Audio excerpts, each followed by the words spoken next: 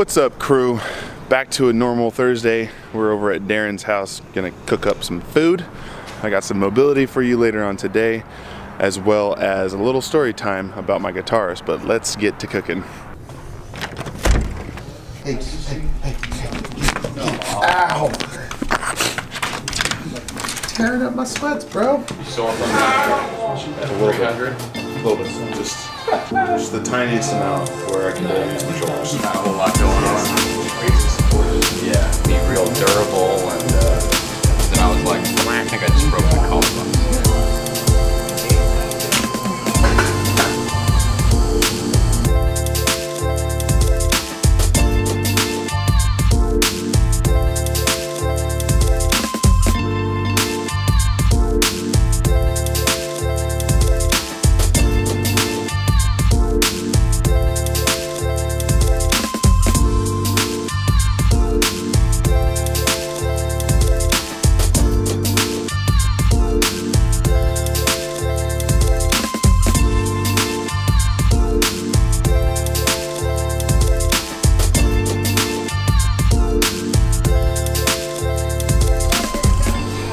Darren has entrusted me with cutting stuffed bell peppers. Funny story, I went autopilot and cut the bell pepper incorrectly. I was like, oh crap, wasted a bell pepper. And then 3 bell peppers later, ah crap, I did it again. Won't be doing that this time.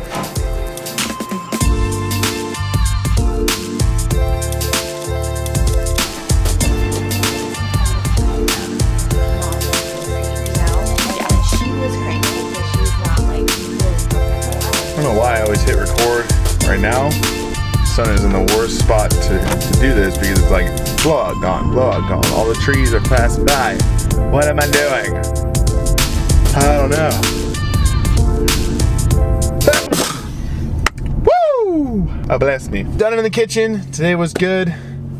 Went through everything pretty quickly. Got a lot done.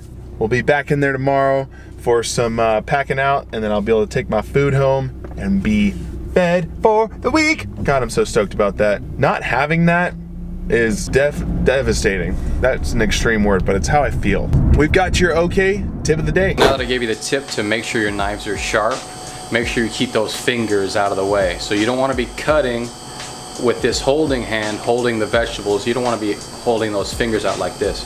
You want to tuck them back like a claw, and you can hold that vegetable or that fruit well with that claw like that. All 5 fingers. Just as equally as important as sharpening your knives is keeping your digits away from that newly sharpened edge. Newly sharpened edge. I am a big offender of this, and he was actually giving me a lot of shit for the way I was chopping, because I wasn't holding on to the meat like this and chopping like that, but I do have a big grip. The main point is making sure that you keep your fingertips out of the way and your thumb out of the way. So you want to have that tucked back and then create a claw. There's your okay to the day. Hope you enjoyed it. God, my shoulders are still pretty wrecked. They are more recovered, and hopefully they will be better by tomorrow, since I'm doing King Kong and there's muscle ups, which is heavily shoulders, and the cleans, and my collarbone still hurts a lot, so that'll be interesting. But let's hit it in the garage with some mobility. This is not my garage, but you know what? It's just as good of a place. Did I bring my ball over here? I did. We're gonna talk specifically about shoulder mobility since it's super relevant. My shoulders are crushed still from doing 300-pound grace. I've been working with a lacrosse ball. This one is a rock ball by Rock Tape. They still sell them as a pair with 1 lacrosse ball and 1 spiky ball. And what's great about, dang it, it is gonna be so much harder to do this. Dylan is very mobile. She is getting around. It is crazy. Alright, so instead of having to chase after her, I'm just gonna include her in this video. I'm gonna sit her on my lap right here if you guys don't mind. We're gonna talk about shoulder mobility. So aside from being super sore from the workout, it's also just really good to pay close attention to your shoulders. One of the most common lack of mobility issues is having trouble with that overhead position, being able to go overhead with a locked out elbow and your arm slightly behind your ear. Most of the time, if you go to reach over your head, you either get one of these two. That's a bent elbow because everything's super tight, or you're able to straighten your arm, but you can't get it past your ear. It's stuck right in front of the forehead. What are you looking at, Billy? So again, it's either bent elbow or you cannot get it all the way overhead. Okay, so 2 spots you need to worry about when it comes to shoulder mobility. If you're not able to straighten out the elbow, it's not necessarily going to be an elbow issue. There's not mobility in the elbow, there's only stability. This is a stable joint, shoulder is a mobile joint. You can mash the forearm and you can mash the bicep or the tricep, but ultimately the problem is most likely going to exist somewhere in the upper back or in the chest. Okay, so if you can fix those, your elbow should straighten out a little bit. But the 2 spots I want you to focus on, if you've got tight shoulders or you have trouble with the front rack or you have trouble getting your hands overhead, let's say in an overhead squat or when you're doing presses, is to take that lacrosse ball and you're gonna stick it right in the back of that armpit, right there. If this is the center of my armpit, I wanna go to the back towards that, the scap area. There's the muscle called the teres minor. If you wanna Google it so that you can get a better picture of where that exists, probably a good idea. But you're gonna take the ball, you're gonna get it right up in there. It's gonna hurt. If you have a tight shoulder issue, this one's gonna feel like crap. But here's a test to do first. Whether or not you are mobile or you have mobility issues, lay down on the ground, put your hand overhead and lay it on the ground. Once you've done that, feel it, kind of remember it. Do this, the cross ball right there in the arm. You're gonna lay down on it, bend the elbow, straighten your elbow, stick your hand behind your head, and then the other one you're going to lay on it. You're gonna lift your shoulder, drop it down. So this is while you're laying on the ground. You can kind of do it on the wall as well, but this is best done on the ground. Once you've done that a couple times, maybe like 10 reps of each of those movements, lay back down on the ground, put your hand over your head and feel the difference. For me, I felt like my arm was gonna fall through the floor. Like it felt so mobile.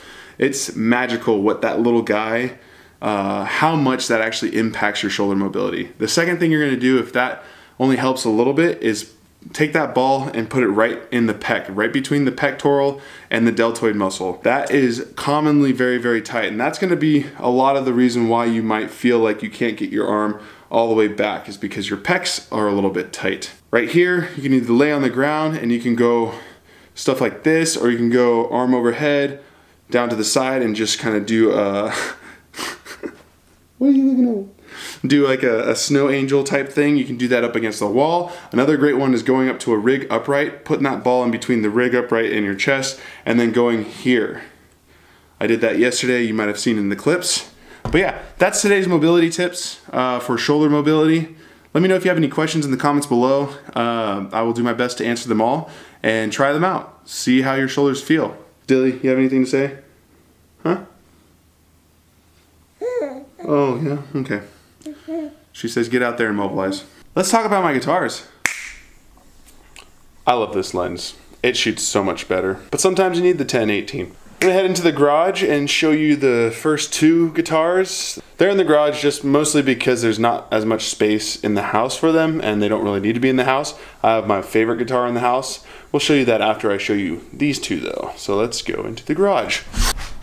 All right, so I got my 2 guitars in here, one acoustic, one electric. It is a Gibson, which is interesting that I would say that it's not my go-to, but it's more of a classic style guitar, that 8-body, I guess I would call it. I'm not a guitar expert by any means. I just like playing them, and like I said, I just want to get better at playing. So I like this one because it's big-bodied, has that deep tone to it. Usually have to put stronger strings on it, so it's harder to play and harder to pick with, but it's definitely not in tune. So I'm going to tune that real quick like.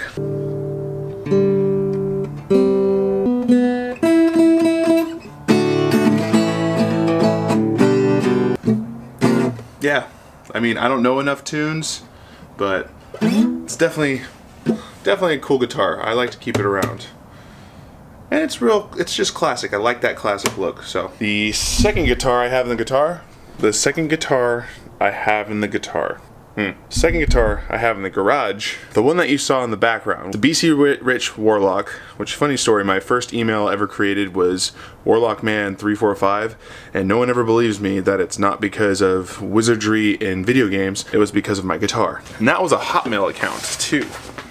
So There's a little bit of history from me. Put this back on the case. I've had this one for a little while. Of course, since it is an electric guitar, I have it hanging via a demon hand from the wall. Thank you, sir. Of course, to play this one, I gotta plug in my amp, which I didn't do ahead of time. Any self-respecting metalhead, or at least that's what I was in high school, has a death metal pedal. That's just so much fun to say. A death metal pedal. Death metal pedal. Death metal pedal. I got myself a death metal pedal!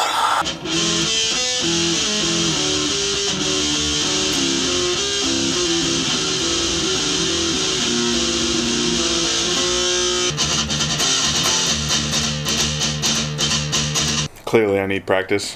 It's been a while since I've touched that thing. Kind of excited to do this little segment. It's my Ovation. This is my favorite for obvious reasons.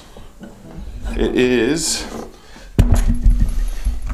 a guitar my dad gave me, and it's the highest quality guitar I have, and it's a great guitar for just about everything. So I like this one because it has that really deep tone and great for finger picking. The strings are always light. You can use lighter strings with it.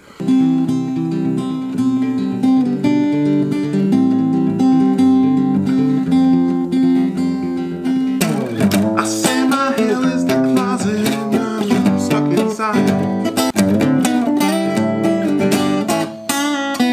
Why would you? I wish I could sing, but that's something I'm still working on. Here's the can of worms that I wanted to open. I have go-to songs that I can play. I play a lot of Dave Matthews. I've got some random songs that I learned a long time ago. I've got Blackbird. Blackbird singing in the dead of night. So I have several songs that I know how to play, but I don't have enough finger-picking songs and just good old strumming songs. I'm asking you to, in the comments below, give me a song to learn, and I'm gonna spend January learning that song. At the end of it, I'll have a video dedicated to showing either my progress or me having learned the song and playing it. So this will be a cool way to see what we come up with. And every single month, I'm gonna do the same thing. I'm gonna learn a new song. Like I said, I wanna become an expert at video, but I still wanna get better at the other things that are in my life, and guitar is one of them, or playing instruments. I wish I could afford to get a drum kit. I wish I could have a bass. I wish I could have all of it, but I got what I got, so I'm gonna practice this. Actually, all of these guitars my dad gave me. My dad is a seasoned guitarist, bassist, banjoist, whatever has strings, he can play it, and he's sort of passed that down to me, which I'm eternally grateful for because I love picking up the guitar and playing a good tune. Hope you enjoyed today's video. If you're new, subscribe. If you're not new, hit that like button. Hit it like you've never hit it before. And share this video. Let's grow this crew. And if you'd like to file a complaint or send some positive vibes, leave a comment. And yeah, I'll see you tomorrow, crew.